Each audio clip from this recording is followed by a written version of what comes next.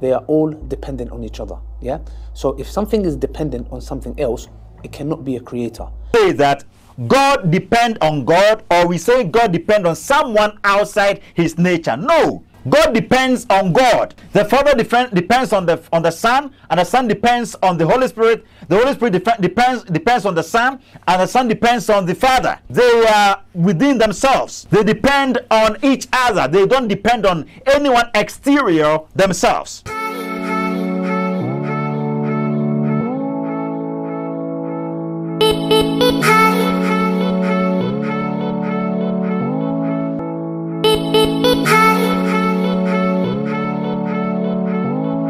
Once again, beloved, I greet you and I welcome you to u.s.a Media.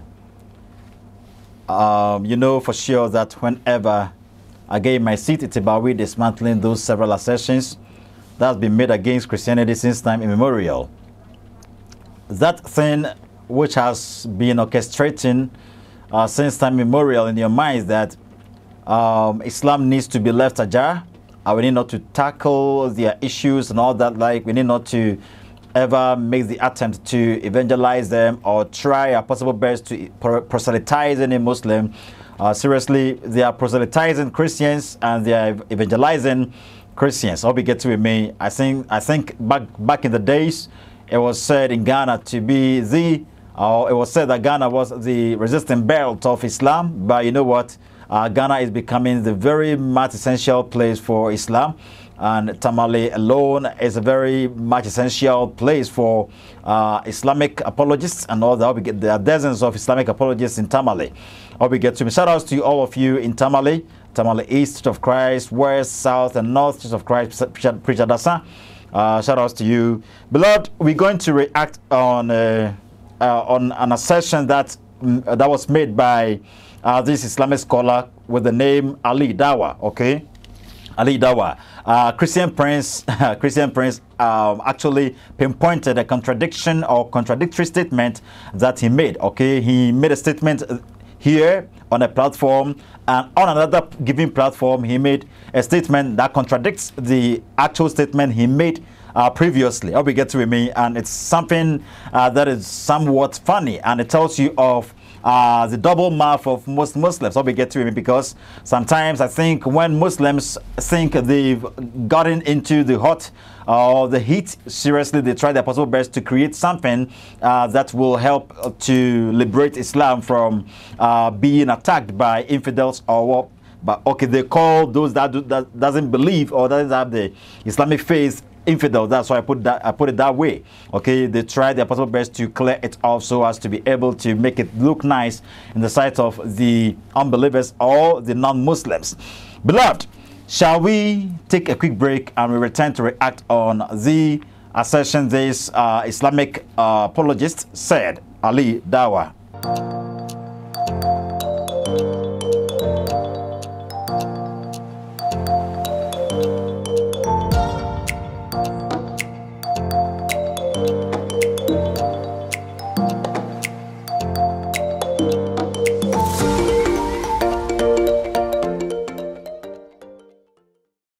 On this platform, Ali Dawa was asked to debunk the idea of Trinity in 1 minute.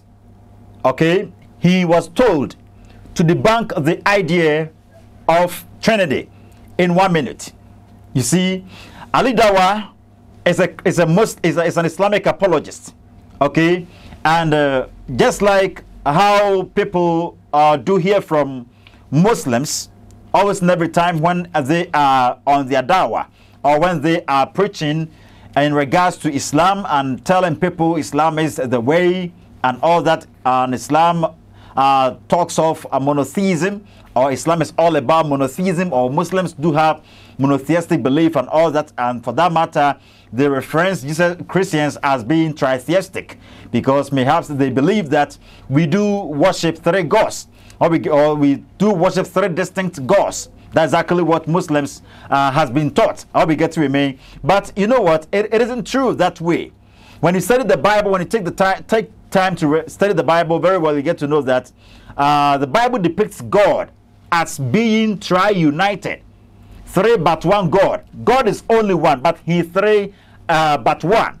Whenever you come across the term God in the Bible, I've already told you in previous videos that God is a unit, okay?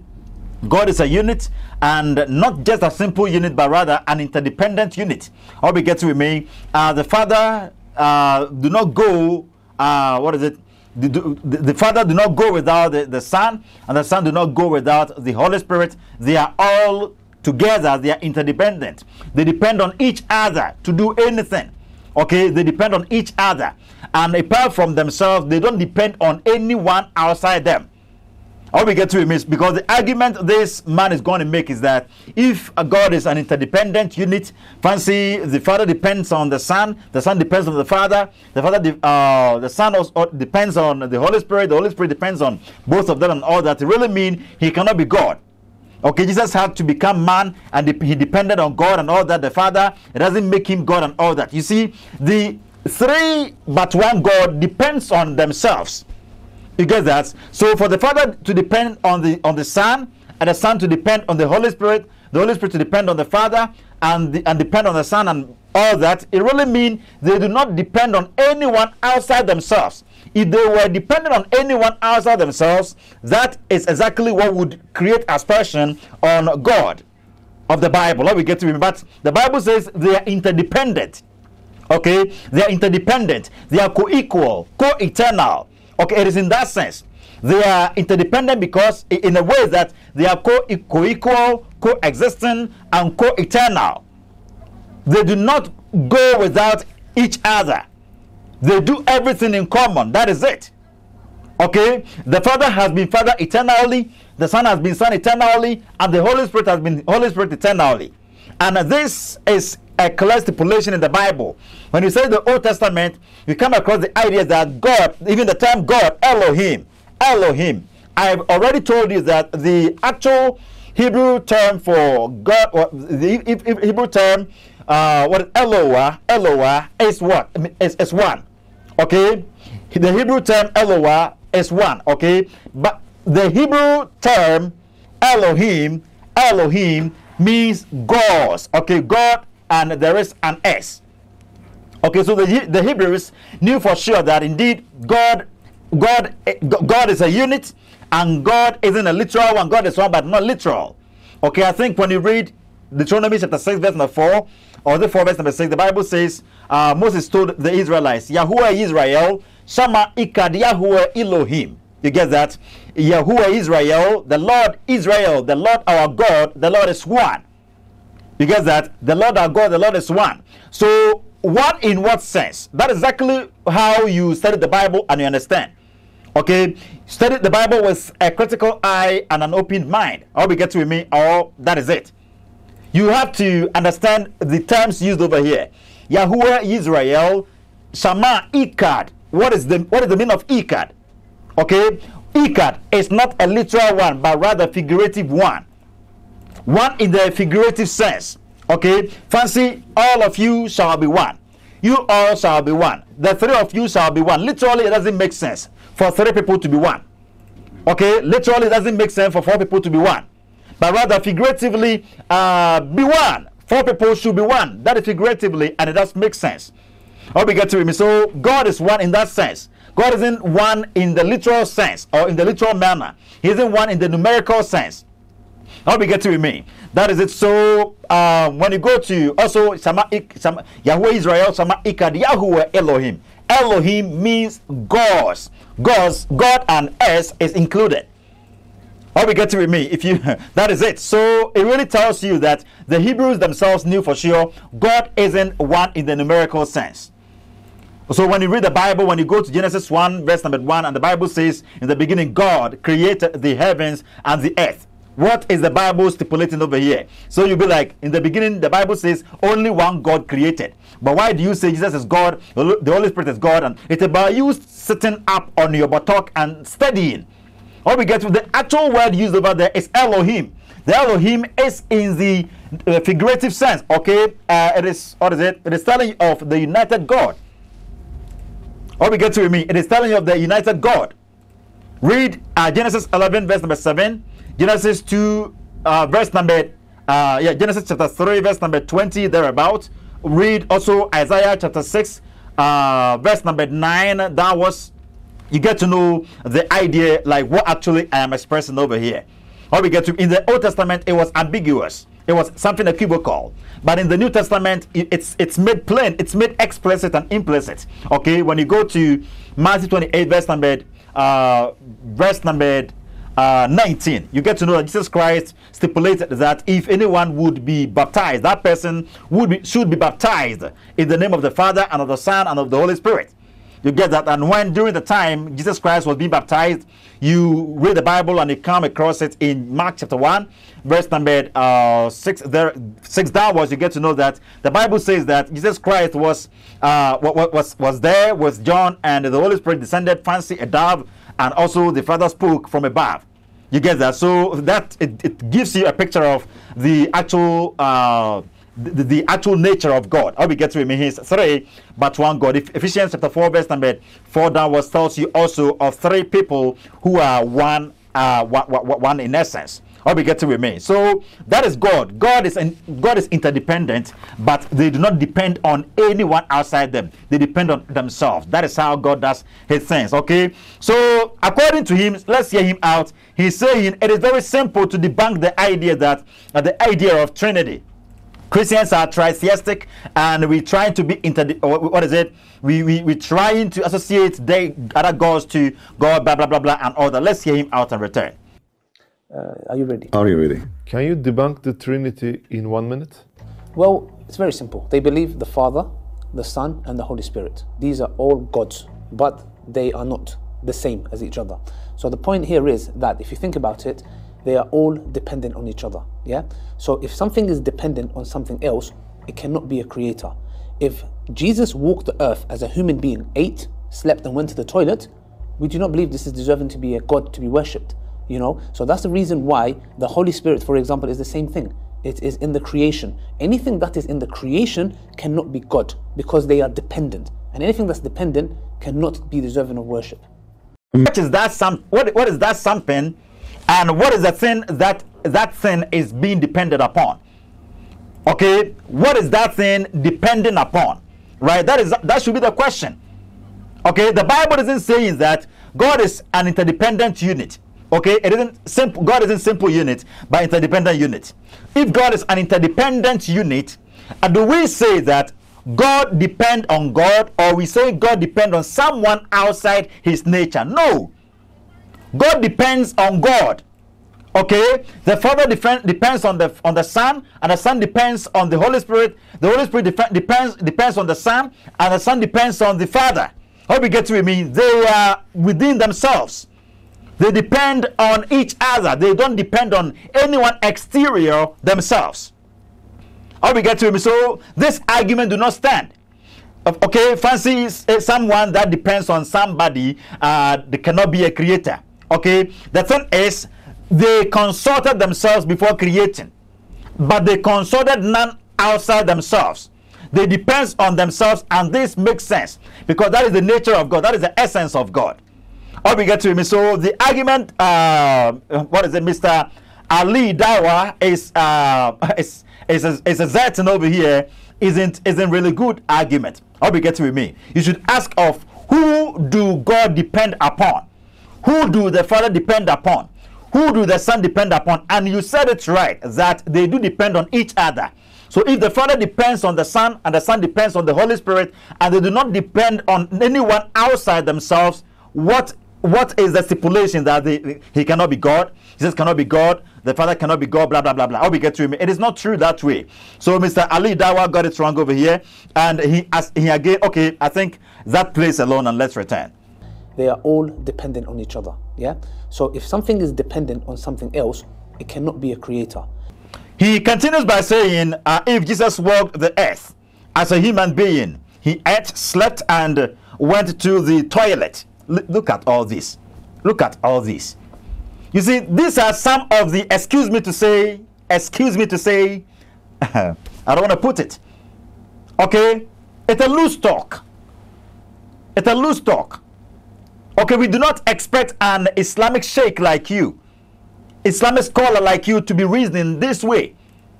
Okay, what haven't we taught? What haven't we told you about the accommodation theory? Okay, what haven't we told you about the anthropomorphic nature of Jesus Christ or God? What is anthropomorphism? And what is accommodation? We've been telling you of how God accommodated finitude. Okay, how God appeared to man in the person of Jesus Christ. And the reason behind why Jesus Christ or God had to become man. We've been studying all this while, and I think by this time you should have put a stop to this kind of weak arguments. Fancy Jesus Christ. So that is exactly what Sean Paul and co are making. You get that? Jesus went to toilet. Jesus Christ was a baby, and he was circumcised and all that. Mr. Ahmed Chase argument when we were engaged in a debate at Kenya Sorry, this is a weak argument. Okay, we do not expect this kind of argument from Islamic scholars like you. Like study though you will be debating us, but study the Bible also. Okay, there are principles in regards to studying the Bible and everything in regards to the study Christology, and you would understand this. Study the theandric or theanthropic nature of Jesus Christ, and you would understand this. You need not to be told all these by this time. It's a weak argument. Okay, there are certain assertions you don't have to make in your argument. Okay, all because you want to tarnish the image of Jesus Christ. You want to tarnish every idea about Jesus Christ that he is a deity. But the Bible, okay, even to prove to me that Jesus Christ even went physically to the toilet, where do you prove it in the Bible? You don't have any proof in the Bible. Okay, you don't have any proof. You can give me evidences. Fancy human beings do go to toilet. Okay, they do excrete and all that, but what about Jesus Christ? You telling me this is the proof that Jesus Christ indeed went to toilet? You cannot tell me since Jesus Christ was a human being, perhaps he went to toilet. So what? So what? We tell you always and every time that Jesus Christ became fully man and he was fully God as well. All we get to me, like when you go to Matthew chapter 1 verse number 23, John chapter 1 verse number 1, John chapter 1 verse number 17, John chapter 1 verse number 14, and also when you go to Colossians 2 verse number 9, Colossians 1 verse number 15 and 16, when you go to also 1 Peter 2 verse number 20 through 22, okay, 1 Peter chapter 3 verse number 17 thereabout, you get to know, and Hebrews 2 verse number 14, you get to know that indeed Jesus Christ became man. He accommodated finitude, okay, but he didn't accommodate human error. Okay, is it sinful to go to toilet? It isn't. So this is a weak argument. Okay, Jesus Christ became a man and he was circumcised. Is it sinful for him to be circumcised? It isn't. Okay, he didn't commit any sin. And your own Quran affirms this in Surah Al-Maryam, ayah 19. All we get to him, Jesus Christ ate and he took in water. Jesus Christ, he cried, blah, blah, blah, blah. Is crying a sin? He cried. Every human being do cries. But if you see someone cry, you cannot say you've sinned because you are crying. You've sinned because you go to toilet. Okay? You cannot be God because you go to toilet. What are all these? What are all these? So, and he made a blunder. What is it? He made a blatant error over here, and it's going to shock you. Christian Prince is actually going to pinpoint this to our hearing, and he made this assertion. He says that so that's the reason why the Holy Spirit, for example, is the same thing.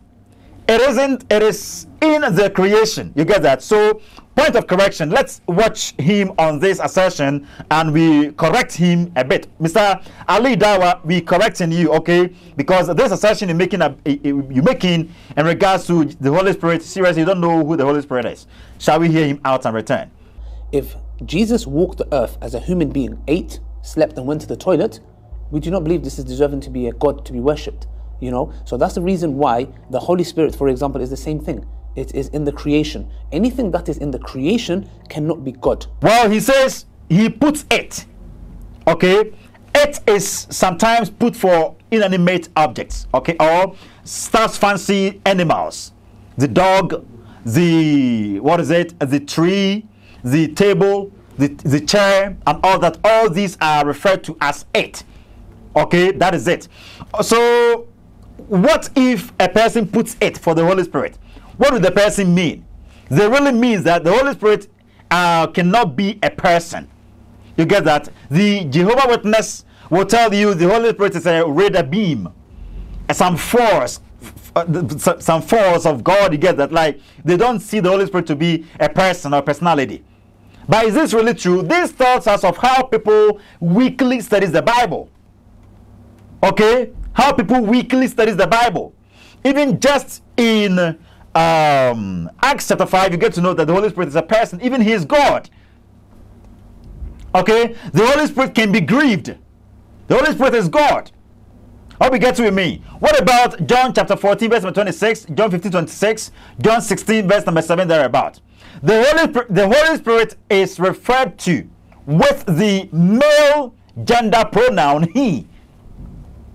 Okay, he's being referenced as he in the Bible. The male gender pronoun is ascribed to him. He is a person. He is somebody. He is a deity. He is God. Also, you cannot put it for the Holy Spirit. The Holy Spirit isn't some mere spirit. Okay, the Holy Spirit is God. That is the reason the Holy Spirit cannot be God.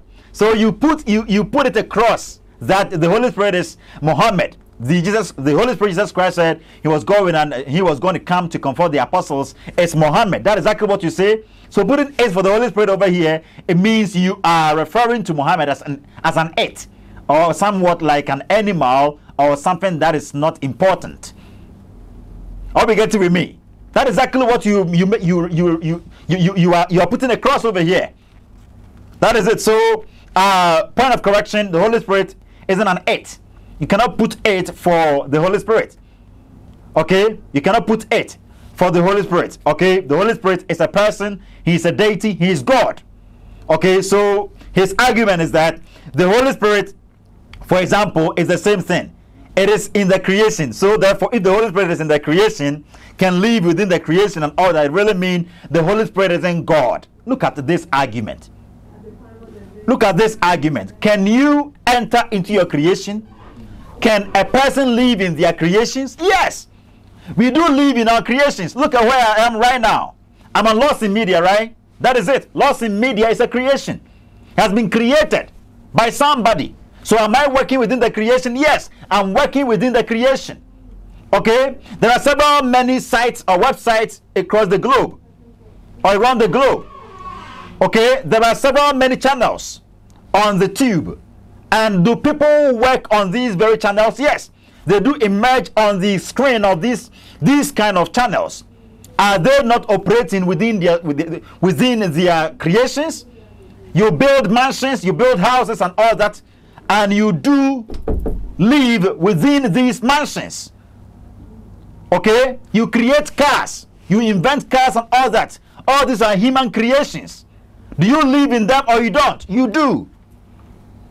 Or we get to me. So it's a weak argument it's a weak argument Mr. Ali Dawa is making over here, that the Holy Spirit entered creation, therefore the Holy Spirit cannot be God. This is a weak argument. You don't know what you're talking about. Okay, and again he says anything that is in the creation cannot be God because they are dependent. This is unthinkable argument, unreasonable argument. Okay, it is not a good argument to make. Mr. Ali Dawa didn't think really well of this. He wouldn't have made this argument. All we get to me. So the Father is dependent upon the Son, and the Son is dependent upon the Holy Spirit. Therefore, the Holy Spirit cannot be God. The Son cannot be God. What about the Father? Can the Father be God? Okay, can the Father be God? Because the Father is also dependent upon the Son and all that. But what you have to grasp over here is that they do depend on themselves. That is the nature of God. God is triune, tri-united. Okay? They do depend on themselves. They do not depend on anyone outside them. They depend on themselves. So if the Father depends on the Son, he's dependent on God. If the Son depends on the Father, he's dependent on God. if the Father depends on the Holy Spirit and the Holy Spirit depends on the Father, they are dependent on themselves to do whatever they want to do. So if God depends on God, they can create. Hope you get it with me. They do not depend on anyone outside them. If in case they were operating outside or they were dependent on anyone outside them, that would mean for sure that indeed they are not God, or he isn't God. Hope you get it with me. So you need to mark well your arguments, your line of arguing and all that. Hope you get it with me. So I think he says something. He said anything that is dependent upon something cannot be God. The Holy Spirit is dependent. The Son is dependent. Therefore, Jesus Christ cannot be God because he even entered creation and all that. Fine. Christian Prince is going to help us with a response. Okay, he's going to give us clear-cut contradiction. Okay, Mr. Ali Dawa made this statement on that platform you saw, and surely he's going to make another statement that will break him down. Shall we hear Christian Prince out and return? Amazing. Anything is in the creation cannot be God. Well, Christian Prince is feeling amazed. He says, amazing. Anything that is in the creation cannot be God. Well, let's watch the contradictory part of Mr. Ali's argument and return. Your hadith says Allah descends to the lowest heaven on the last part of the night. Yes. Can you explain to us what that means? Yes, sure. So, I asked him a question, he replied with another question. No, I'm going to respond. Okay, I'll answer. We believe Allah subhanahu wa ta'ala enters into his creation. We believe Allah subhanahu wa ta'ala enters into his creation. You said enters into his creation, the lowest part of the heaven, the way it befits his majesty. How that happens, how it happens, I have no idea how it happens. You have no idea anything. You see, it's a clear-cut contradiction. You don't know what he's saying. You see, you don't know what he's saying. The Christian put a question across. He says, your hadith says Allah descends to the lowest heaven on the last part of the night. Can you explain to us what that means? And Mr. Ali began explaining by saying Allah subhanahu wa ta'ala enters into his creation. Listen to that. Allah subhanahu wa ta'ala enters into his creation. Look at this. He said somewhere that Allah or anything that enters into creation cannot be creator, cannot be God. Therefore, what's his conclusion? Based on these premises, based on these data, based on these informations we've laid down, we thereby conclude that Allah isn't God, according to Mr. Ali Dawa. How we got to with me? According to Mr. Ali Dawa, Sheikh Ali Dawa, Allah cannot be God because Allah has entered into his creation. Meanwhile, he has stated somewhere that if indeed someone enters into creation and is dependent, seriously, that person, that one cannot be God. Allah has been able to enter into his creation. Therefore, according to Mr. Ali Dawa, Allah is never God. Thank you. The logical law of contradiction states that a thing cannot be true and not be true at the same time in the same sense. You get that? A contradictory statement cannot be true and not be true at the same time in the same sense. That is the metaphysical principle of contradiction and also the logical law of contradiction. Therefore, he is contradicted himself. Please don't be contradicting yourself. Next time, make sure to gather well your information before you argue or before you stipulate or before you assert anything or you throw anything into the air. Now, may God richly bless you. Shall we go and next time we return? Greetings to everyone. Bye-bye.